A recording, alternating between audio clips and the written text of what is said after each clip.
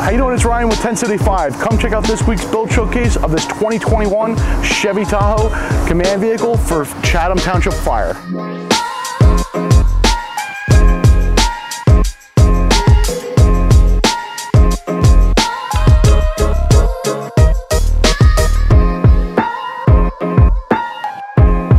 We're checking out Chatham Township Fire Department's 2021 Chevy Tahoe featuring SoundOFF Signal's blueprint system.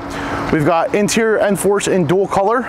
We have tricolor end powers in the grille, tricolor end powers in the fog light area, white override, white scene function, flashing white pattern change in your drive response mode, all done through the link module.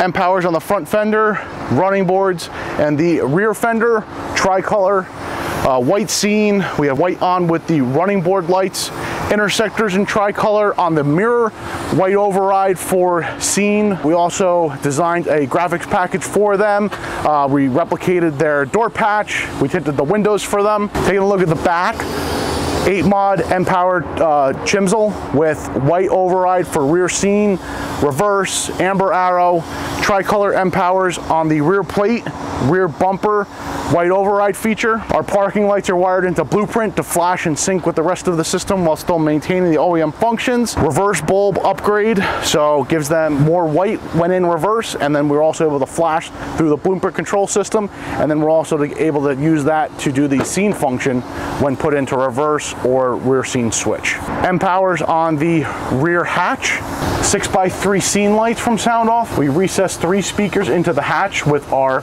custom-made brackets to allow the speakers to be removed and serviced without need to disassemble the hatch. Custom cabinet designed for them. We have a large gear pull-out storage compartment with their flashlight, mounted their Knox box, cut in all of their mobile radios along with outlets for USB and 12 volt. Custom ratcheting magnetic command board, all made in-house.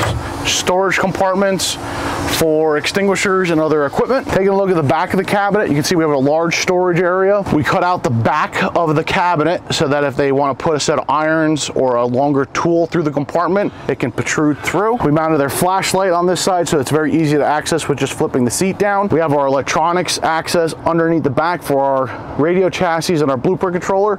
And then you'll see that because of the cabinet design, we kept it as a one-piece design. In order to service the battery, it's now mounted into the underside of the second row seat area, and we redid all the factory exhausting and the outlets and power to all be back up to where it was, so you wouldn't even notice the difference. So taking a look at the front console area, recessed our speakers into the headliner with our custom brackets as we did in the back. We have our Hint laptop mount with our Havas docking station. We've reintegrated the USB-A and C ports. We have a 12 volt and a USB outlet. We have our Argus controller on the side, and then we jockeyed our radios over to the side, give it a nice clean appearance. We've got our blueprint controller with all of our button layouts. We have our custom cut cup holders with our cell phone pocket, and then we have our raised padded armrests, gives you some binder storage underneath. We're going to showcase our drive response pattern done automatically through the link module. You can see we have activated our headlight flasher. We've changed up the pattern on all of our side lights to give you a little bit more aggressive response, added white flash into the front interior light bar and our grille lights. So just very simple option, and the great thing about it is if you don't like it, you just reprogram it. Very easy to do, and gives you the flexibility and not requiring to have to take apart the car and change patterns and tap wires. If you have any questions about the vehicle, please feel free to comment on the video here. We'll answer any of your questions and reach out to us if we can help you in any other way.